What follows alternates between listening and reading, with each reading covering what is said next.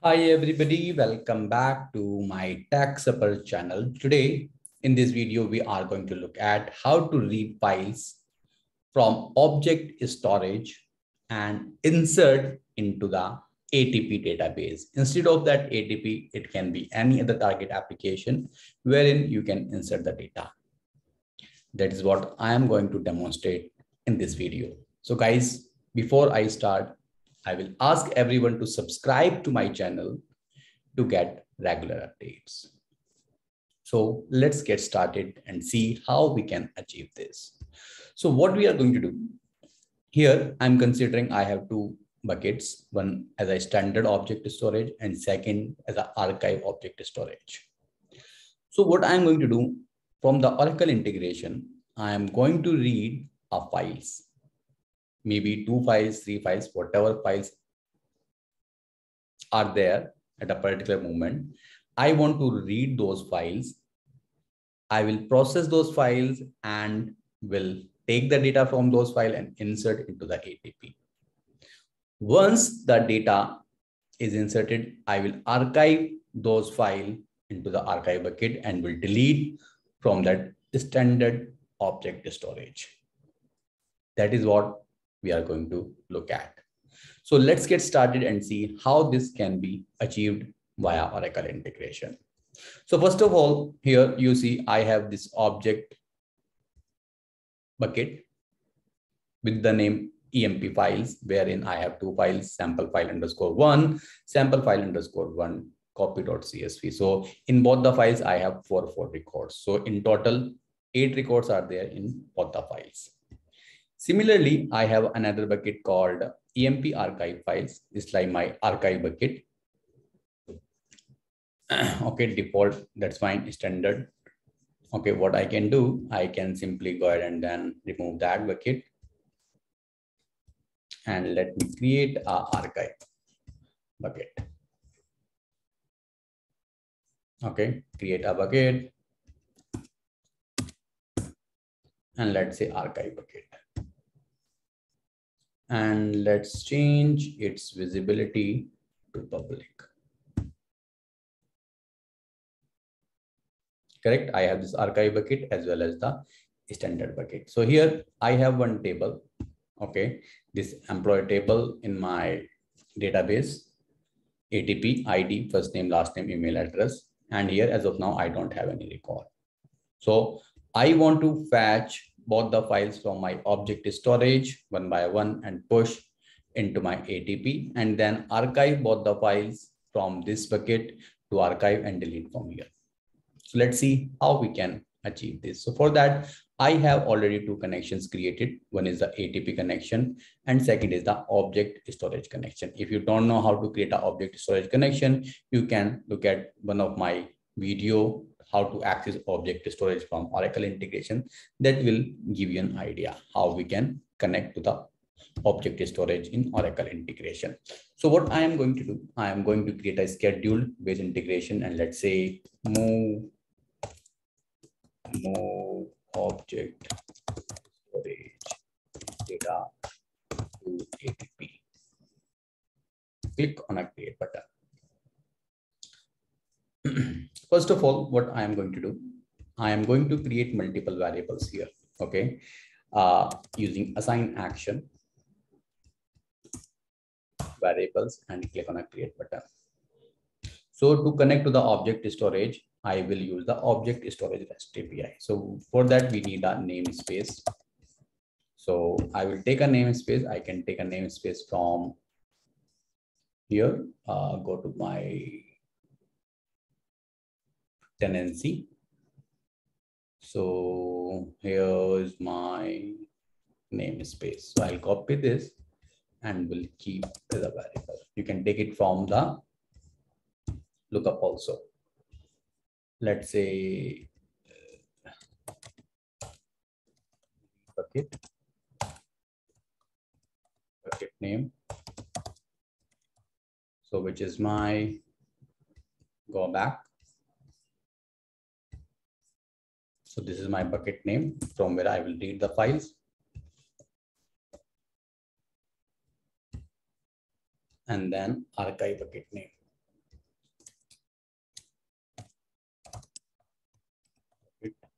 name, archive bucket name. Okay, so I will take the archive bucket name from here and we'll put it here. Correct.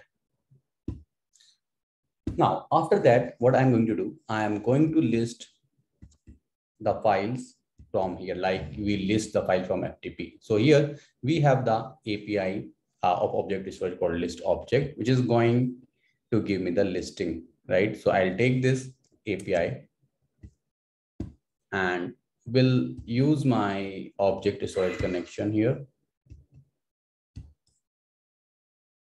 So here I'm going to use list files, and here I will put that particular endpoint slash name slash n slash namespace name slash -b slash bucket name slash o. And here you see it's like get. So I will use a get one, and it provides me the response. So namespace bucket name, which I will map JSON, and here it provides me the response also in this particular format.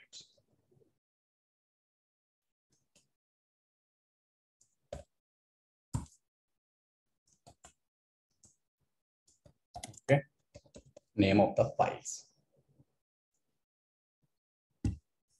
Correct. Next, and then finish. Here in the mapper, what I'm going to do, I am simply going to map the namespace and the bucket name from where I need to list the files.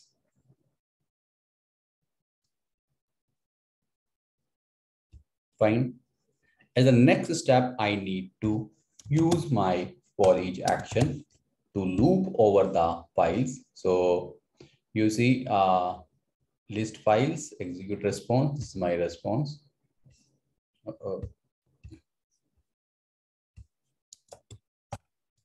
For each. So here, this is my object. I'll say current file, and I will say loop over files. Click on a create button. So it will create a loop. As the next step, I need to read file one by one. Then again, I will use the object storage REST API. Let's say read file. And here, if you come on this API documentation, it will say get object. So this is the API to read the file. Okay. So here /n / namespace /b bucket name /o /object. So here it is a get API if you see here. So again, this is the get API, and this gives me the response. Okay, 3 parameters has been added: namespace, bucket name, and then object name, and it gives me the binary data. Okay, next, and then finish. Now here I need to map 3 things. One as a namespace.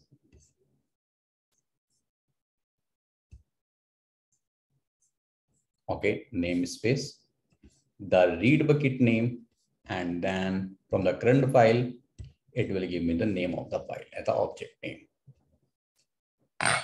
Okay, as the next step, what I need to do, I'll use my stage file and dump that file into my staging. Stage file. I'll say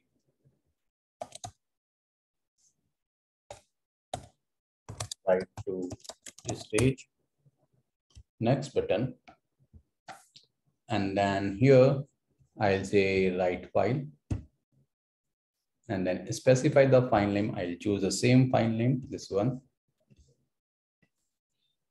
Okay, save. And then here I will keep in my temp directory.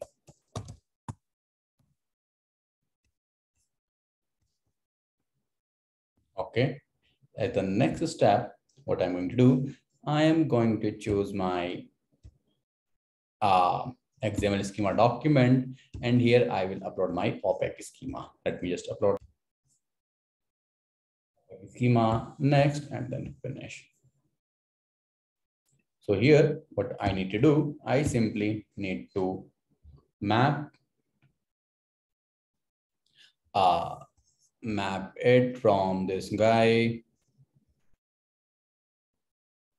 read file response, execute stream reference. So here I will use one function called encode reference to base 64. Okay, encode reference to base 64. This is my stream reference. Okay, fine. Right. So it will upload the CSV file on my stage. As the next step, I need to read the file from this staging. Okay. So again, I will use my stage file. Let's say read file from stage. Next button, read entire file, configure the file reference. The reference is like my read file, write file to write this guy. Write response, ICS file, load more, file reference. Okay, exit, next, and here I'm going to upload my CSV file, the source file. Let me. So this is my file, which is there in my object storage 2. Mark all as optional, make only EMP ID as a mandatory. And let's say employee and then employee set, next, and then finish. Now, as the next step, I need to call my ATP to insert the data. Insert. Here, I'm going to use perform an operation on a table, and I will use insert update. Here, I will use my admin schema, search the table, and I will use this employee table and click on the import tables. Okay, sorry. You have to simply move it to the selected tab and click on import tables. Next, and then finish. I'm going a little quick because we already know each and everything. Now, read file from response, read response, employee set, employee, and here we are, employees to employee, employee ID to ID, first name to first name, last name to last name, employee address to employee address. Fine. Now mapping is very simple. Now, once the data is inserted, what I need to do, I need to archive the file. So I will again use my object storage connection and will say archive file. For the archival, what I'm going to do, I am going to use my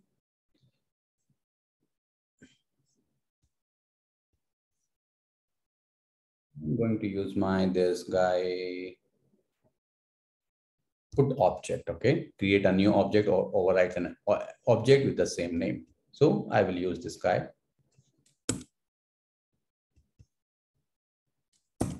And this is my put API. I'm not using any response here. Again, namespace, bucket name, object name. Okay, next, and then finish. Right, and here I'm going to map 3 things.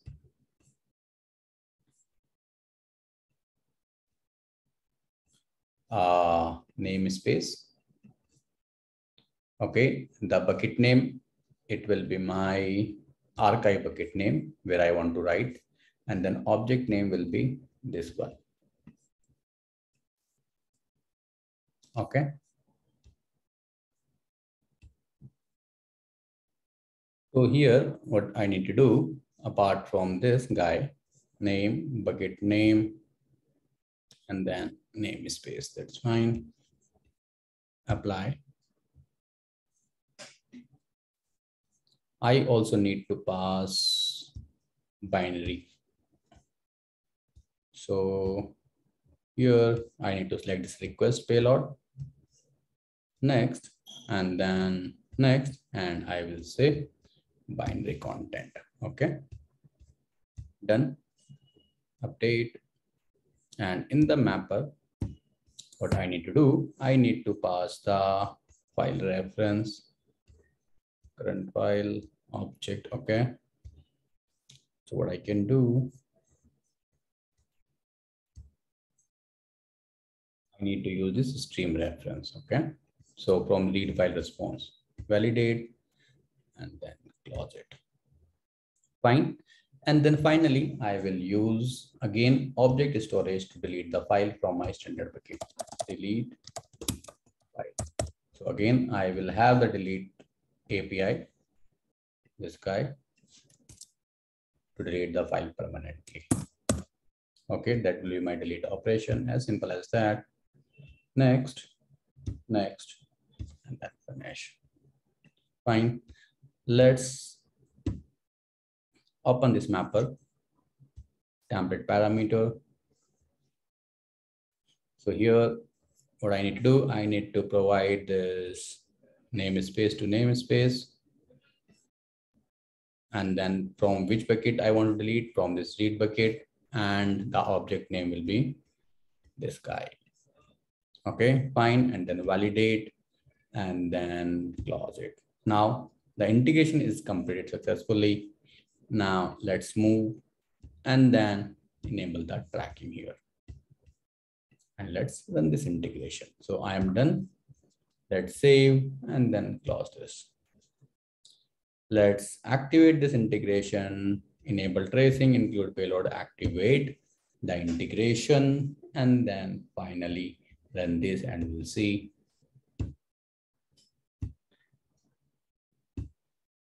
Okay, let this to be refreshed.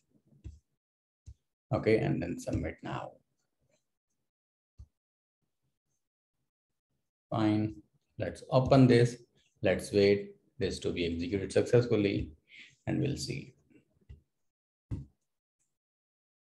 Here you see integration is succeeded. Now you come here and then refresh it.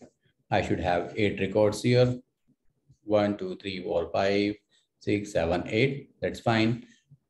Go to your object storage, just refresh it. File has been deleted from my EMP files storage bucket. Let's go to this guy. And you see both the files are here with of 142 bytes. So guys, this is how you can read the files from object storage and move the data to the target service here, ATP, and then archive and then delete your files. So guys, that's all about this video. If you like this video, please like, comment, and share. And please don't forget to subscribe to my channel to get regular updates. You can find me over LinkedIn, Twitter, Facebook, Pinterest. You can always see my blog, https://www.techsupper.com. Thanks for watching the video. Have a good day. Bye-bye.